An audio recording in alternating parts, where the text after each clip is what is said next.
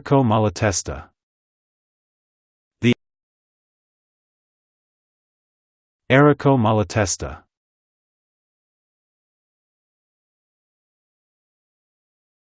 Errico Malatesta.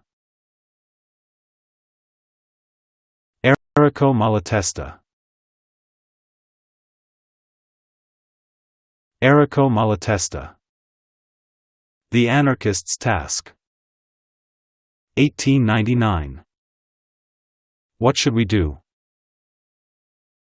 That is the question facing us, as indeed it does all who have ideas to put into effect and interests to defend, in every moment of our party life.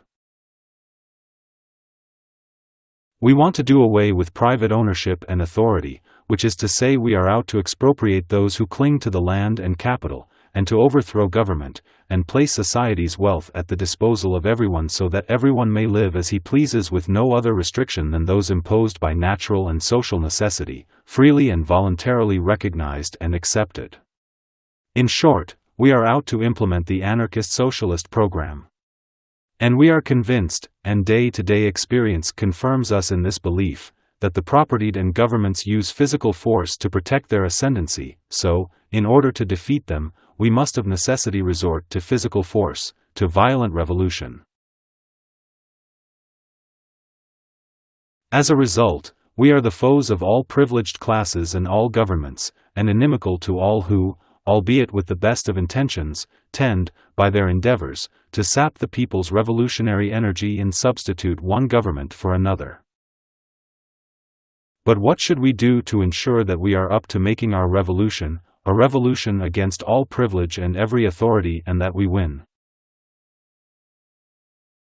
The best tactic would be for us to spread our ideas always and everywhere, to use all possible means to nurture in proletarians the spirit of combination and resistance and to egg them on to ever greater demands, to be unrelenting in our opposition to every bourgeois party and every authoritarian party and remain unmoved by their complaints, to organize among those who have been won over and are being won over to our ideas and to provide ourselves with the material means needed for struggle. And, once we have built up enough strength to win, to rise up alone, on our own exclusive behalf, to implement our program in its entirety, or, to be more exact, to secure for every single person unrestricted freedom to experiment, practice and progressively amend that form of social living that he may feel is best. But, unfortunately, this tactic cannot always be strictly adhered to, and there is no way that it can achieve our purpose. The effectiveness of propaganda is, to say the least, limited, and when, in any given context, all individuals likely, by virtue of their moral and material conditions, to understand and embrace a given set of ideas have been brought on board, there is little more to be achieved by means of the spoken and written word until such time as an alteration in the context elevates a fresh stratum of the population to a position where it can value those ideas. Likewise, the effectiveness of labor organization is limited by the very same factors as inhibit the indefinite spread of propaganda, as well as by broad economic and moral factors that weaken or entirely neutralize the impact of resistance by conscious workers.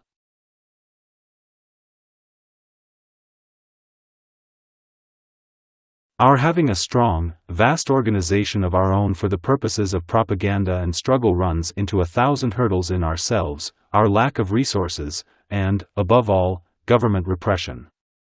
And even if it were possible, over time, to arrive by means of propaganda and organization at sufficient strength for us to make the revolution, striking out directly in the direction of anarchist socialism, every passing day, well ahead of our reaching that point of strength, throws up political situations in which we are obliged to take a hand lest we not only lose the benefits to be reaped from them, but indeed lose all sway over the people, thwart part of the work done thus far, and render future work the more daunting. The problem, therefore, is to come up with some means whereby, insofar as we can, we bring about those changes in the social environment that are needed if our propaganda is to make headway, and to profit from the conflicts between the various political parties and from every opportunity that presents itself, without surrendering any part of our program, and doing this in such a way as to render victory easier and more imminent. In Italy, for instance, the situation is such that there is the possibility, the probability sooner or later of an insurrection against the monarchy. But it is equally certain that the outcome of the next insurrection is not going to be anarchist socialism. Should we take part in laying the groundwork for, or in mounting, this insurrection? And how?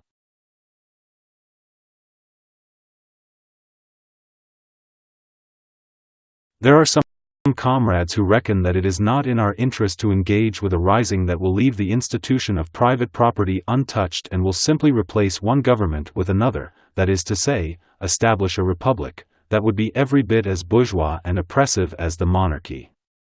They say, let us leave the bourgeois and would-be governors to lock horns with one another, while we carry on down our own path, by keeping up our anti-property and anti-authoritarian propaganda. Now, the upshot of any such abstention on our part would be, first, that in the absence of our contribution, the uprising's chances of success would be lessened and that therefore it might be because of us if the monarchy wins, this monarchy that, particularly at the present moment, when it is fighting for its survival and rendered fierce by fear, bars the way to propaganda and to all progress. What is more, if the rising went ahead without our contribution, we would have no influence over subsequent developments, we would not be able to extract any advantages from the opportunities that always crop up during the period of transition from one regime to the next, we would be discredited as a party of action, and it would take us many a long year before we could accomplish anything of note.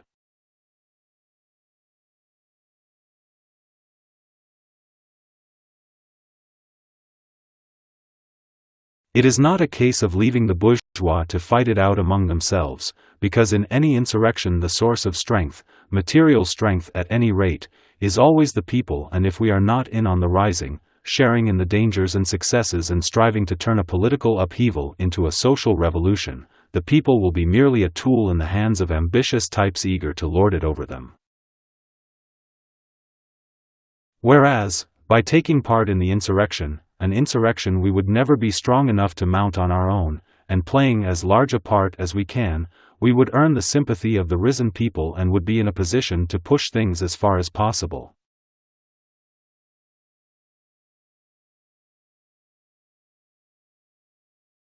We know only too well and never weary of saying so and proving it, that republic and monarchy are equally bad and that all governments have the same tendency to expand their powers and to oppress their subjects more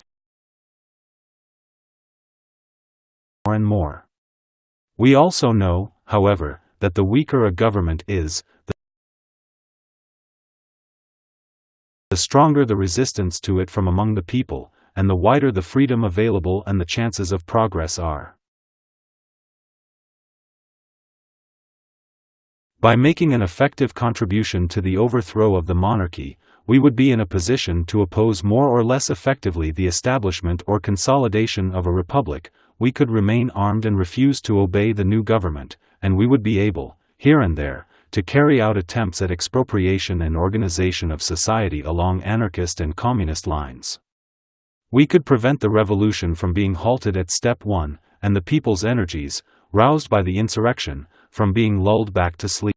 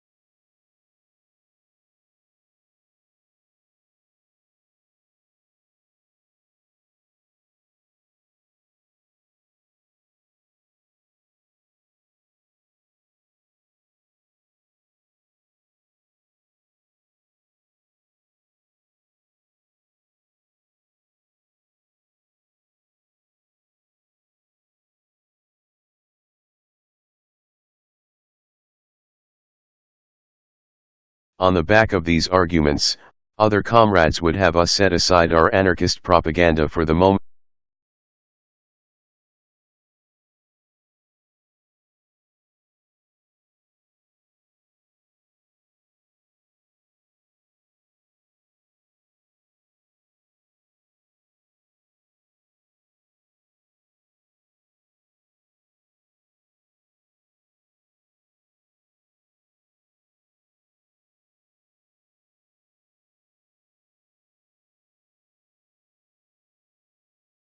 All of these things we would not be able to do, for obvious reasons of popular psychology, by stepping in afterwards.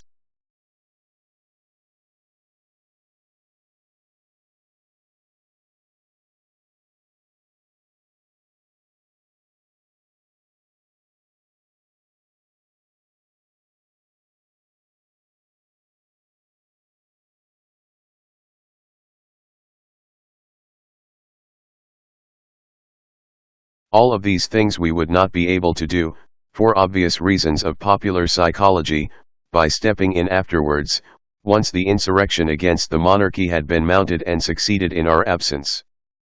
On the back of these arguments, other comrades would have us set aside our anarchist propaganda for the moment in order to concentrate solely on the fight against the monarchy, and then resume our specifically anarchist endeavors once the insurrection has succeeded.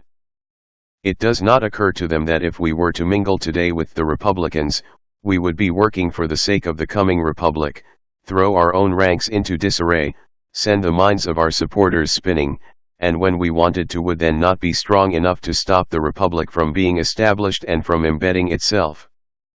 Between these two opposite errors, the course to be followed seems quite clear to us.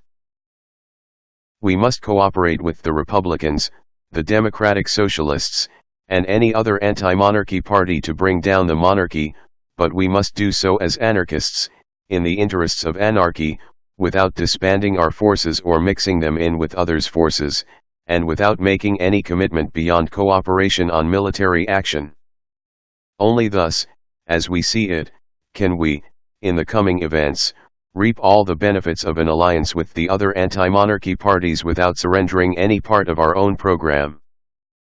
Volume 4 of the Complete Works of Malatesta, Towards Anarchy. Malatesta in America, 1899–1900. Retrieved on September 9, 2020 from https://robertgraham.wordpress.com/2019/07/13/Malatesta-the-anarchists-task-1899. Malatesta's article was originally published as Il compito degli anarchici, in La Questione Sociale, Paterson, New Jersey, 5, New Series, No. 13, December 2, 1899.